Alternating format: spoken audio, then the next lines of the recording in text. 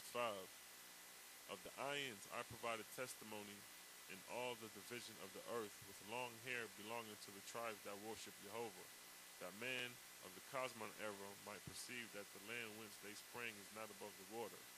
So here it states that the tribes who let the hair grow long were the worshippers of Jehovah, the Creator. And this is where you see many pictures of the prophets or holy men, and most of them have long hair, whether locks or braids or just out. Verse 12.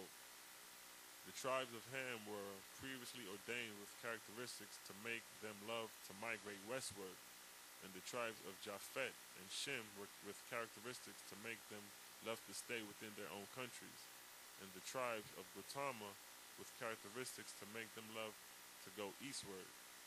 For I set a boundary to the tribes of Gautama that they should not reach the ocean on the east. So here Jehovah gives the nature of the people in these lands. The tribes of Ham were migratory people or travelers, while the Shemites and Japhethites stayed in their own lands and multiplied. And the Gautamites migrated in the lands of Central, North, and South America.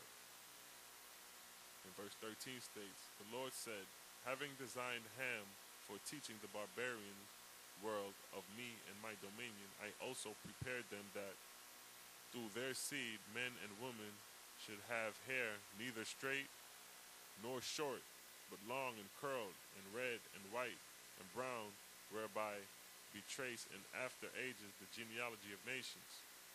So here it states that those of the fleets of Ham had kinky hair and curls, unlike the tribes of Japhet or Gautama having straighter hair. Now, in the Lord's 5th book, chapter 5, verse 6 and 13, it states, verse 6, those that came to Ham survived 21,000 years and then became extinct by amalgamation. And even after this, Jehovah preserved them in all the world as scattered people. So now, the fleets of Ham were 34 ships that landed off the coast of Africa. And in the fleets of Ham, there were 3,105 people in that fleet. And they survived 21,000 years and became extinct by amalgamation. And 21,000 years is 7 ark cycles of 3,000 years, which is from the 17th ark, the Ark of Noah, at the time of the flood, to the 24th ark, the Ark of Bond, which was the time of Moses and the Exodus. And they became extinct as to the name of Ham as a whole. Now, verse 13 states, those of Ham attained to 1,200 large cities and 3,000 small cities, being 4 million souls. But being of mixed colors, they had not become impotent. But they broke the law of God more than all other faithists, being of warm blood. And they mixed greatly with the Ahuans. And they had no kings nor queens, serving the Lord only, through the city's fathers. And they retained the name Ham to the last, when they ceased to exist as a separate people, because of their amalgamation with the Ahuans. So here it states that the fleets of Ham had large cities and nations, and people was of all shades of color. And they broke the law more than the other tribes because of being of warm blood. And the Ahuans, the sacred little people, mixed with the Ahuans, the copper-colored people, and ceased to exist as a separate people because of the amalgamation 21,000 years after the flood. Now we're going to move into the fleets, or the sons of Gautama. Now in the Lord's first book, chapter 1, verse 53 through 54 states, the fleet named Gautama was carried to the eastward, and the country hither it landed was also called Gautama. And the Lord said, from this place shall my chosen spread out north and south, but they shall not inhabit the lands to the east or west, as far as the sea, for they shall be testimony in time to come for this landing place from the continent of Pan. So the fleets of Gautama landed in what is today called America. Verse 54. God said, suffer my people to bestow names to the places whither I lead them, for these names shall show in the Cosmon era the work of my hand done in this day. So here it states, the fleet of Gautama, which landed in America, was testimony from the people that survived the flood or sinking of Pan. So there were people who inhabited these lands right after the flood. So the so-called Native Americans or Indians and other indigenous groups to the land had been in this country had been in this land ever since the flood or sinking of Pan 24,000 years ago. Now, in the Lord's fifth book, chapter 5, verse 3, 7, and 8, it states, verse 3, those that came to Gautama, survived 21,000 years and then became extinct as the tribes. So this verse states that the fleets of Gautama that landed on the shores of America after the flood, and remember that one fleet represents 34 ships with 3,105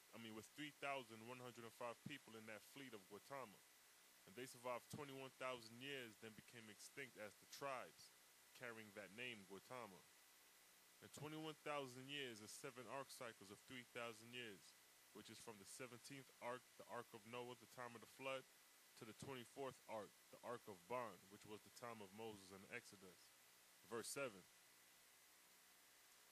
Those of Gautama attained to 1,000 large cities and 3,000 small cities, being more than 4 million souls. And they never had any kings or queens, or other rulers except the Lord, who ministered unto them through the city fathers. And they retained their sacred name of Gautama to the last. But the Ahuans, the copper-colored people of Gautama, called the Ayans, Ochilopan, signifying people of another world or continent. And verse 8 states, and in course of time they became diminutive and desired not to marry. And there came great darkness on the earth, with falling ashes and heat and fevers. And so the Lord took them up to heaven. So here in America, you had cities and nations with millions of people without kings or queens. And you had the Ayans, who were the sacred little people, and the Ahuans, the copper-colored people. And the Ahuans called the sacred little people Ochilopan, meaning people of another world, or Pan, or people of Pan. And the Ayans ascended 21,000 years after the flood, which would have been the time of Moses and Exodus. So these are the 5 sons of the Ark of Noah after the flood that was to start off anew on the earth. The fleets of Gautama, the Native Americas, there were 34 ships representing that fleet and 3,105 people that landed off the coast to start anew in Central, North, and South America. And out of these fleets of Gautama came the Mayans, the Aztecs, the Hopis, and the Native Americans.